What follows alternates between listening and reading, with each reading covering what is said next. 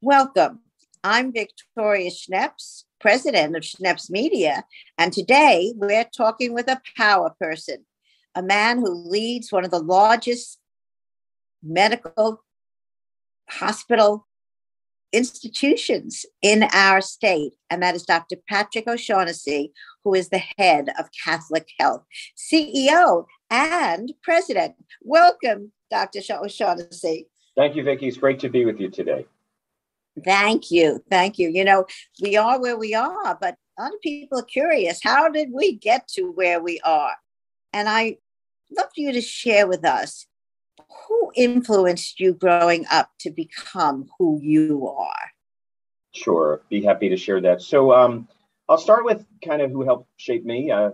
First and foremost, my parents and my family. I'm very blessed to come from a family of Irish Italian immigrants and who instilled in me a great work ethic and the belief that if you work hard enough, anything is possible, but also to be a good person. And what you put out, you get back. And I've always held that near and dear to me. So always to be kind, to help people. And I think that's why naturally I gravitated to the field of medicine. I liked science. I wanted to help people, all people, and went on and, trained here. I'm a native New Yorker, grew up on Long Island, and spent the first 10 years or so of my career in New York City. I trained as an emergency trauma physician, worked 9/11 at the World Trade Center pit for a short period of time, and then kind of migrated my way back to Long Island to run one of the emergency rooms in this health system. And then, good fortune, luck, right place, right time, a lot of hard work, a lot of good people around me, and great teams. I'm a big believer in team-based care and building teams of excellence. And I'm very fortunate. I've been with the health system now nearly 18 years in a variety of roles. And as you mentioned, Vicki, about a year now in the role as president and CEO of Catholic Health. So I feel very blessed and lucky to be in this position because I do feel it gives me an opportunity, along with nearly 17,000 amazing healthcare heroes, that's our workforce, to help shape Long Island and make it a better, healthier place. So was there anybody in your family that was in the medical world? It's not easy going to medical school. My husband was a doctor and he had a lot of years of education. And what triggered you to, was there someone you admired in the field? I'm the first generation in my family. Most of my family were police officers and other backgrounds. I felt it connected well with me. I was strong in the sciences. And I wanted a career where I felt like I could help people. And I think that's why I landed in emergency medicine, because in so many environments, you are the source of care for people. I worked in New York City for many, many years, and even on Long Island. Many times it's the last little island of hope for people that do not have access to care. They seek care in an emergency room. And so I think that's why, I kind of landed in that position. Do you have a large family? Were you one of how many children? One of four. And and everybody has done different things. Some people in business, my sister's in social work, one brother is a musician. So, I think everybody wound up doing different things, but everybody, happy and doing well. Which was a canvas of many colors. Yes, and correct. I think, that brings us now to your really having 17,000 employees with a mission. Yes. And share with us now what your vision is now that you've finished your first year as the CEO and president of Catholic Health. Yeah, no, Vicki, it's great that you mentioned mission and vision, right? Because it all starts there. And as you know, we are a faith-based health system. So, for us, mission is centric. It means everything. And it really means, it boils down to that we care for everyone from all faiths, all backgrounds. It's a beautiful mission to extend, Christ's healing mission to all the communities and to help people and to have access to care for thousands and thousands of Long Islanders. And perhaps, most recently during the COVID pandemic, We treated over 14,000 hospitalized COVID patients, getting them home safely and effectively, and treated another 18,000 with therapeutics like monoclonal antibodies and prevented them from getting sick. So very, very powerful. And, our vision, one of the first things I did in the role was to draft a new vision statement, but I didn't do that in the office by myself. I actually went out through the system, met with all of our executive leaders, and I said, share with me 3 words that you feel describes our organization. And at the conclusion of that circle, that tour, drafted what became our vision forward statement, which says Catholic Health will be recognized as the premier health system on Long Island. We commit to excellence in all we do by providing care that is state-of-the-art, compassionate, and patient-centered, every person, every time. Driven by innovation, rooted in our Catholic faith, and grounded in our humanity, we will transform the way healthcare is delivered to become the most trusted health partner to all communities we serve. That's very ambitious. And I think, without that kind of vision, it can never happen. So, that's right. You have, how many hospitals now are in the system? Yeah, so we're a 6-hospital system. We span from Eastern Queens to Eastern Long Island. So St. Francis Hospital, Mercy Hospital, St. Joseph's Hospital, Good Samaritan University Hospital, St. Catherine's Hospital, and St. Charles Hospital. So from Roslyn to Port Jefferson. Well, it's a big footprint, and being able to have different missions for different communities. Mm-hmm. I loved your compassionate piece of it, and I think that's part of the faith-based service that you offer. Do you think that has a big influence on how you came to that feeling of how you must serve people? Absolutely, because you think about it, there's nothing more intimate than healthcare.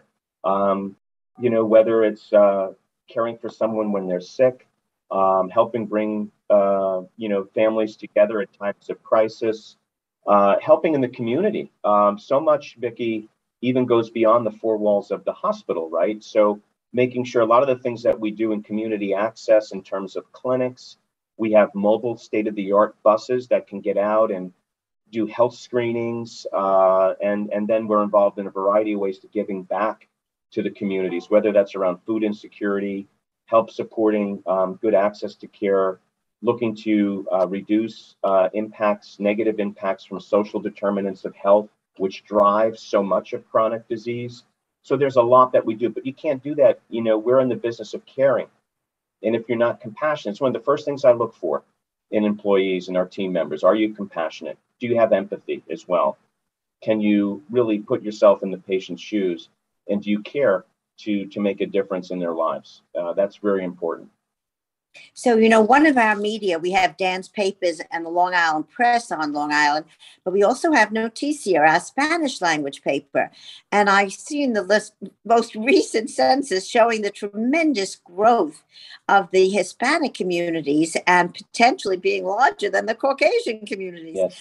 How have you been set up to serve? Because you have many hospitals that are in those areas of high density of the Spanish communities. How are you coping with that? Oh, it's, so first of all, one of the things I love about Long Island is it's just a melting pot of people from all backgrounds, all religions, races, and our Hispanic communities are very engaged with Catholic health. So are our African-American communities, our Asian-American communities. And, when you look at each hospital, there's some areas of surrounding market segments where our services are very impactful.